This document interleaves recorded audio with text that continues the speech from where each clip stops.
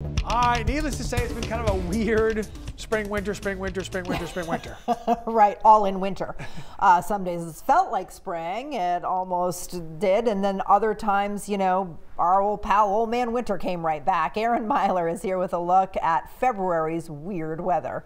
Yeah, you guys, it's been like winter whiplash, we'll say, this whole month long. And if we think back to the beginning of this month, remember when it was like insanely cold?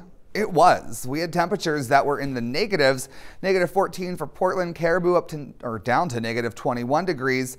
This is not accounting for wind chill temperatures because those aren't recorded, but they were below 50. So people were very, very cold. The coldest wind chill ever recorded in the US took place on Mount Washington in New Hampshire at -108. So we really started off with a very, very cold start to the month.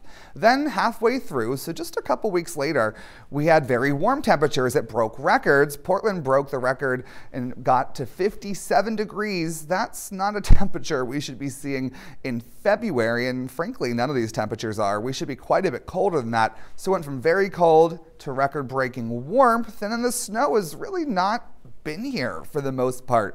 Most of the month has been without much snow. I know I'm new here still, but I'm learning. We are well below where we should be. Normally in Bangor, you guys would be about 17 inches. You guys are down by almost a foot.